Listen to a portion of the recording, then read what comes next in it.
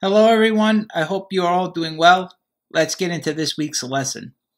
This week, we're going to start a research project, and this is a project that's going to take us multiple weeks. So don't worry if you do not complete everything in 1 week because it's not scheduled that way. For this week, our goal is just to do our research. So after this week, then we will work on creating a presentation from the research that we did. But for this week, all you have to do is the research. We're going to be researching on famous scientists or inventors. You could pick someone who's not on this list, but if you choose somebody who's not on this list, please message me first so I know that the person is appropriate for this project. Okay, so I'll just very quickly go over some of the choices for who you could pick for this project. Okay, and once again, this is a multiple week project. This is not going to be something that we only complete in 1 week. So this is going to take many weeks to complete. So let's look at some of the people that are included.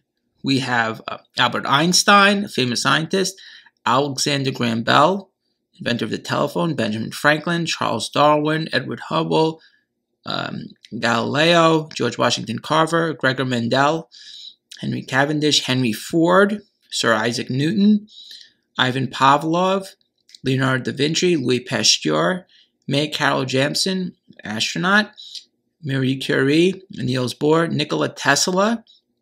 You've probably heard of the Tesla automobile. That was named after Nikola Tesla. Rachel Carson, environmentalist. Stephen Hawking, physicist and astronomer. Thomas Edison, inventor of the light bulb. Timothy John Berners-Lee, he's credited with inventing the internet. The Wright brothers, they invented the airplane. Sally Ride, a very famous astronaut. Bill Gates. Bill Gates is the inventor of the company Microsoft. The computers in our school, the Windows computers, they are from his company Microsoft. So Bill Gates started the company Microsoft and the Windows operating system. So he was a real computer whiz. And we owe a lot to him in terms of technology. Steve Jobs, most people are familiar with. Steve Jobs started Macintosh. So you know Apple computers, Apple iPhones, iPads. Those are all from Steve Jobs' company. Now, Steve Jobs passed away, but he's the one who started the technology. So Steve Jobs, very, very important. We wouldn't have iPhones. We wouldn't have MacBooks without Steve Jobs. Elon Musk is somebody you've probably heard of. He started the company Tesla, which you've probably seen the electric cars Tesla. So he's the one who started that company. He also started PayPal, and he also does a lot with solar energy. So he's somebody who's nowadays very famous and many people are familiar with because he's really a great businessman and inventor. Sergey Brin started Google. And that's obviously something that you use all the time. And Google's a major search engine. They also have YouTube under it. So Sergey Brin started Google, and then YouTube was a second company, and they merged them under their umbrella of Google. Johannes Gutenberg, printing press. Grace Hopper. Grace Hopper is a very famous computer scientist. She's a computer programmer. She was a programmer during World War II. And she used her computer science knowledge to help the United States win the World War II. Steve Wozniak was Steve Jobs' partner at Apple. So he's also somebody who's very important to our society because he started Apple Computer with Steve Jobs. Nolan Bushnell, he started the Atari video game. So if you like playing video games, you can thank Nolan Bushnell because he started Atari, which was a video game system back in the early 80s. Bill Hewlett and David Packard started Hewlett-Packard Computers. Gorman Moore, he started Intel Computers. Jean Partek was a computer programmer. Ada Lovelace lived in the 1800s, and she's considered the first computer programmer. Charles Babbage was her instructor, and he came up with the idea of a programmable computer. And unfortunately for Charles Babbage, in the time that he lived in the 1800s, he couldn't really test out his theories on computers because they didn't have the equipment. So he was a little ahead of his time. So what I would like you to do this week is first pick one of these people. And if you have somebody you want to pick who's a scientist or an inventor and they're not on this list, just let me know first so that I could approve it. Okay? So it doesn't have to be somebody who's from decades ago. Some of these people are relevant today. If you have a scientist or inventor that you want to do, that you want to research, let me know and just send me a message, and I'll approve the person if they're not on the list. If the person's on this list, they're approved. So the first part of this week's assignment is pick which person from the list you want to research on. Okay, now here's part 2. The next part of our assignment is researching on the person. So here's what you're going to research on them. The first thing you're going to do is when we make our PowerPoint, which we're going to start doing next week, you're going to have a title and of the project and the name. So don't really worry about that. We'll do that next week. And you'll find a photo next week on the person. But for this week, I would like you to see if you could find a famous quote from the person. If you can't do it, don't worry about it. We can talk about that more next week. But I'd like you to see if you could find a famous quote on the person.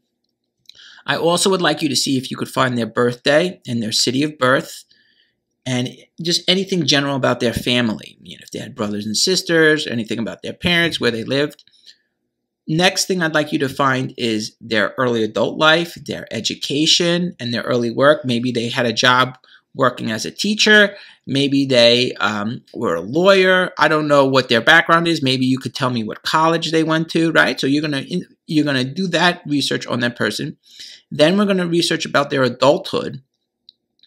What type of experiences they had, where did they work, what were things that they achieved, okay, that made them important. Now this one, if the person passed away, when did they die, what did they die of? Maybe you also could tell, the place, if you know that, but the place is not required, but if you find that, please put that in. If the person's still alive, you just skip this one. And this is the most important one. How did this person leave the world a better place? How did they change the world? Okay, so these are the topics we're going to research on this week for the person. We're going to find the quote for them. We're going to tell about their early life, their birthday, their family, where they went to school, their early work, some of their accomplishments, and then if they died, when they died, and then finally their legacy. How did they change the world? So you may be thinking, well, where are you going to find this research? What you're going to do is you're going to go to the school website. Okay, we have many resources here. You could use FactMonster, Duckster. I try to put them on the left side here. FactMonster, Duckster, KidRex, Kiddle, KidClick Search, SafeClick Search, Kidtopia. Okay, so you can use some of those. So let's say I was, doing a project on Albert Einstein. Okay, I could put in here Albert Einstein. Maybe I wanted to do a birthday. Okay, I need to look up a birthday. I can go over here and I can search for his birthday. And now I have some things about Albert Einstein. Okay, if I wanted to look up a quote, I could put Albert Einstein quotes. Right, I could Albert Einstein quotes. I could look up. And now I can find a quote on Albert Einstein. I would also really recommend this website, Duckster, because they really help you with your research. Does everybody see Duckster here? So if you go to Duckster, and we have biographies over here, we have many, many great people that you could research here. And if the person's not in here, and here you see there's many inventors right over here for you. If the person's not over here, you could search them on the top. But this website makes it so easy for everyone. If you click over here, let's say you were doing Thomas Edison. You click on it and look what it does. It tells you his birthday, his occupation, when he died, what he's best known for, and you have your little biography here. Okay, so the first thing we're doing is we're picking our person, and the second thing we're doing is we're starting to research on them. Okay, so we're going to find these topics on the person, these aspects of them, and then we're going to write down our research. So I would like you to do your research any way you would like. I did it this way because I don't have a pencil and paper for you to see me with, right? So you do not have to do this on PowerPoint. I'm going to say it again. You do not have to do this on PowerPoint. What you could do is just take a pencil and paper and write this stuff out. So this is a flow map. And I said, who was Grace Hopper and why was she important? And then I said, okay, the cover, this will be my quote, her early life, when was she born? Tell me about her family, other parts of her life, her early life. She got a PhD, she married, she was working in the Navy, and then her adulthood. I wrote some things about her adulthood, and then finally, when she died, and then her legacy. So these topics over here, I want to make sure everybody sees this, they match up with this. Okay, so here's the research. Remember, I was looking for a quote. Here's the quote. Then I was looking for her early life. Here's her early life, her birthday, her family. Okay, all that stuff is here. The next thing I was looking for, early adult life, right over here. That's her education. She got married. And then what does it say? It says work experience, right? Her work experience, she's in the Navy. Adulthood, what were her accomplishments? I say over here, she was a computer programmer. She helped the United States win World War II. Then on the next one, I did her death, when she died, and then her legacy.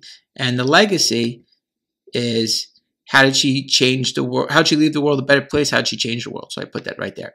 So I want to make sure this is clear. You do not have to do this on PowerPoint like I did this. I just did this because it was easy for me with my screen capturing tool that I could show how to do a flow map. You could do this just with a piece of loose leaf if you like. That's probably the easiest way to do it.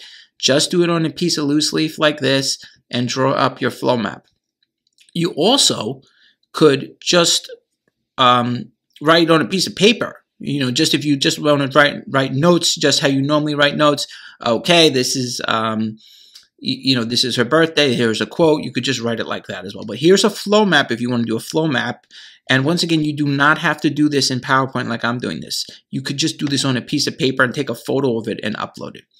Okay, so just to review, what we're doing this week is you're going to pick one of the scientists from the list of scientists, okay? List of scientists, you're going to pick one of the scientists, and then you're going to research about these topics, okay, of the person. And we're going to use the school website. You're going to use the school website. I'll go back here so you could see. Okay, you can use any of these over here on the school website. You could use Kiddle, Kids Click Search, KidRex, and then Safe Search Kids. And sometimes what you could do too, if you're clicking on something, if you want information, you could say like Albert Einstein biography for kids. Okay, so you put for kids, and then you click search, and then sometimes you'll get better biographies, more geared for children. So history for children, and then you could start down here and look for some of topics here. But Ducksters, as I said, is a great one as well for getting information. So after you do your research, you're going to start jotting it down. Again, you don't have to do this on PowerPoint like I did. You could just use a pencil and paper and write your research on a pencil and paper, and then take a photo of your research and put it into Google Classroom so I could see it. Again, this week, all we're doing is a research, and then next week we'll begin creating our PowerPoint. If anybody has any questions, you can email me or you can send me a message in Google Classroom, and I'll help you to get pointed in the right direction.